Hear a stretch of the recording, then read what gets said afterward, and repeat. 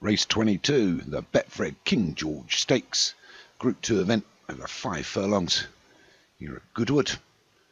Come out the 5 furlong shoot, as you can see. Powerful Steps is top of the pile for Molly at Surfer, Cove May for Hilltop, the Radiance of Pigs for Joshua, Fremantle Express for Paul Rhodes, and Annapolis Allergy for Vinnie Gerard, Lemerus for Tam King, so Factual for Hilltop, Woohoo Blessiny for Vinnie Gerard, Narsac for Molliettes, and Starlight Presence for Darren Thompson.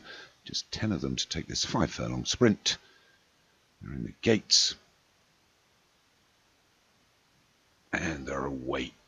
The ones that just got caught for toe was Narsac there, and I think the Radiance of Pigs. As they sprint along here, and the one that's got himself a little bit disconnected were his Powerful Steps. Molliet Surfer, and we're going to be led by the Radiance of Pigs. So they're through the first furlong and a half, and it's Radiance of Pigs. But here comes So Factual and Cove May. Cove May against the fence takes it up, but now being taken over by Annapolis Allergy and Lemerus. But it's Annapolis Allergy and So Factual.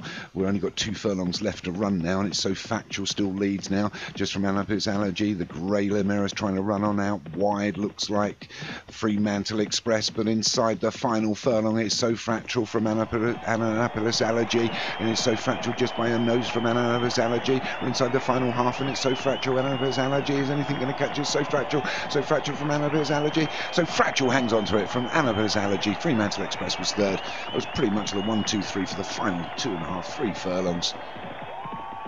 John Morgan takes that one for So Factual. Second one is Annapolis Allergy. Vinnie Gerard. Third was Fremantle Express for Paul Rhodes.